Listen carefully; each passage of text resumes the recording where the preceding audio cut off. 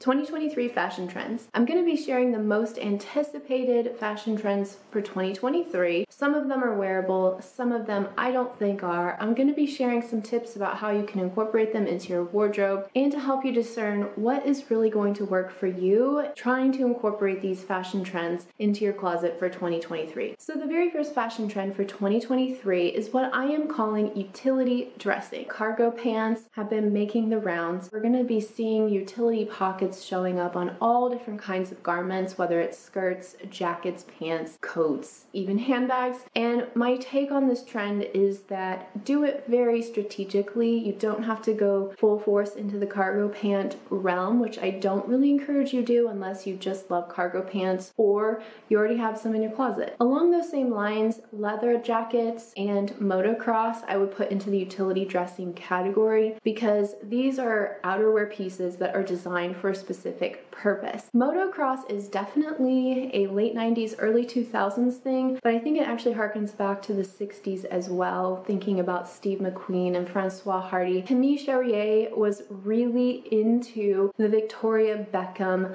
late 90s, early 2000s motocross jacket, and if you lived through that time period, then you know exactly what I'm talking about. The next 2023 fashion trend is 90s minimalism and just the 90s in general. So the 90s minimalism has been building for years now. This is not really a new trend, but I would say that it's definitely peaking this year because brands are catching on to what we're hunting down at the thrift store and what all the cool it girls are wearing on Instagram. So I would say for the 90s minimalist trend, you're going to want to focus on some of those classic pieces that say Kate Moss or Carolyn Bessette Kennedy would be wearing. I really love that crisp white button-up shirt look. The great news is that is really trending right now. So you can look at the classic crisp white button-up, you can look at it in different colors like black and brown or even pink and blue. Even a striped would be nice. And with the minimalist 90s aesthetic, we are going to see more loose-fitting, flowy, silky, streamlined garments. So I'm really thinking about those classic silhouettes that you would see happening in the 90s where you would have oversized sweaters, oversized skirts, long hem skirts, sleek boots with no details, sleek handbags with very few details. If you lived through the 90s, then you know that denim on denim was a huge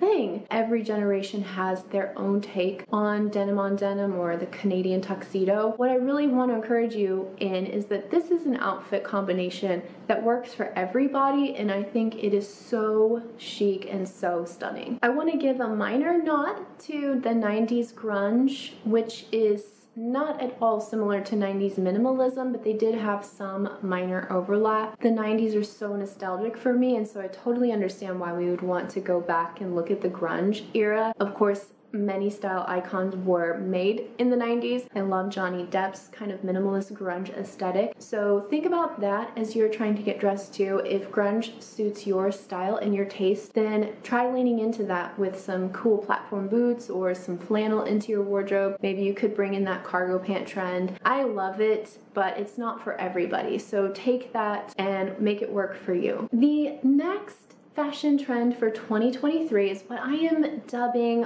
ultra femme dressing. There are so many unique little details that I stumbled upon while researching this video, from ballet core to bubble hems to sheer garments. So what I want to say is let's put all of those ultra femme things into one category. I noticed that polka dots, lace details, English embroidery, sheer layers, corset tops, crochet, ballet core, meaning ballet garments and accessories, bubble hems, and boudoir items like lingerie for daytime have all made a resurgence and are huge trends for 2023. You can easily incorporate some of these more risque pieces into your life, whether it's through a simple lace detail, maybe having even more lace panels on a dress or on a sheer cami like this. Maybe it's adding in crochet jewelry or crochet bags, or maybe it's just adding in a romantic Victorian era style blouse. I'm a sucker for those. I feel like I can never have too many, and I think Cezanne does that really well. Doen does that really well. And I want to say that like the boudoir style is something that might seem really intimidating to a lot of us, but think about Jane Birkin, who definitely played on this sexiness of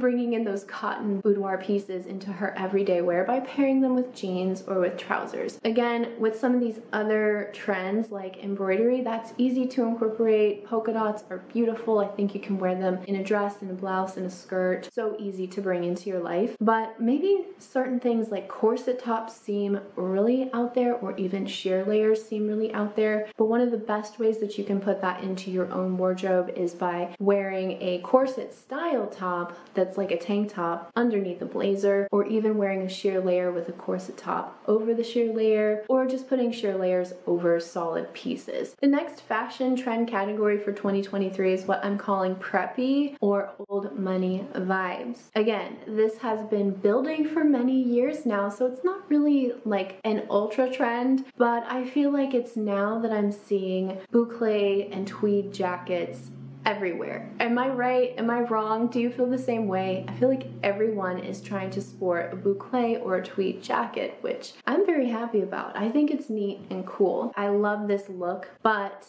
one thing I want to say is I have noticed a lot of companies launching, even J. Crew launched a tweed check houndstooth boucle matching set. So very 90s, and especially the colors that they're launching them in are very 90s. So like bubblegum pink, neon pink, very bright green, very bright yellow. Be careful with this because again, it does look a little bit dated and it looks like a trend. It looks like, okay, here's this thing that's everywhere and I want to jump on the bandwagon and get something for myself. I think there's a way to incorporate it without it looking like just so matchy-matchy and such a trend. Pick a colorway that works best for you, or maybe even just tone down the print, or maybe just focus on having one piece in your wardrobe rather than both. But I really appreciate that many of those pieces are very wearable. And the cool thing is that I bet you already have a lot of those in your closet right now. So I would say go for the sweaters that have the more collegiate vibe. Maybe you've got some sweatshirts that have like a very,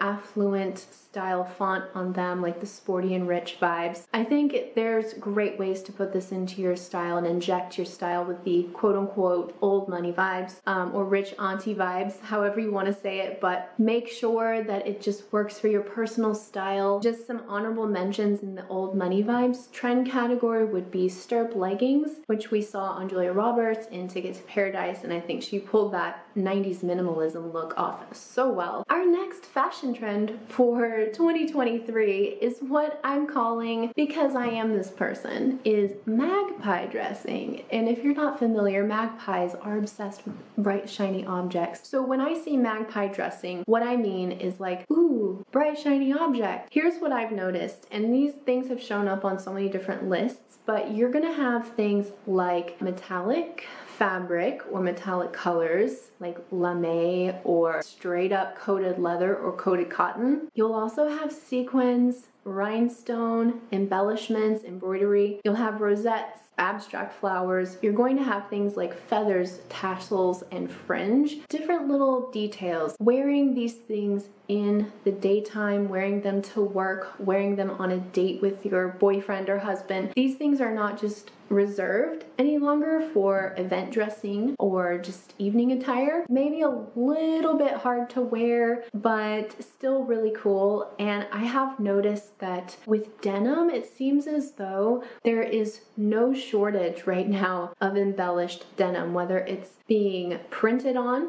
whether it has rhinestones or sequins, fringe even, or feathers or cutout details. It's kind of fascinating to me that denim is like the blank literal canvas that we can use to embellish and create more trend and more interest in our outfits. But again, I'm gonna warn you just to be careful with how you add some of these things into your wardrobe, if you do at all. When you're looking at making really big investments in your closet, I'm always going to encourage you to try to make those investments in the most classic pieces so that they're going to last you the most amount of time and you'll be able to pair them with the maximum number of items in your wardrobe. And so the next fashion trend for 2023 is really a set of colors that I think are going to be huge for this year. And these are things that I've seen already building, definitely through Valentino's collection, but also through just different streetwear aesthetic and different collections on high street fast fashion brands. I think that green is a a color that has many different iterations that are all popular right now, from that bright neon green to Kelly green, forest green, and even apple green. Green, for some reason, is this color that's very popular right now. I think it's great because you can find greens that work for your unique skin tone and your closet. Pink, that bright Valentino pink that's just like a punch of love in your face, is definitely still everywhere. We see it from J. Crew to Old Navy to even higher end brands. But again, I want to caution you to be so careful when you're adding different colors into your wardrobe, because color is one of those things that signifies a lot about us when we get dressed. And it can be one of those things that when you're trying to get dressed in the morning, you say, pull out one piece and you're like, but what do I put with it? How do I style it? How does it work with the other items in my closet? But I also really love that the color brown is still going strong a few seasons later. So that's a great trending color for this year. And of course, we saw that cerulean blue, that bright, intense blue color that's almost like a true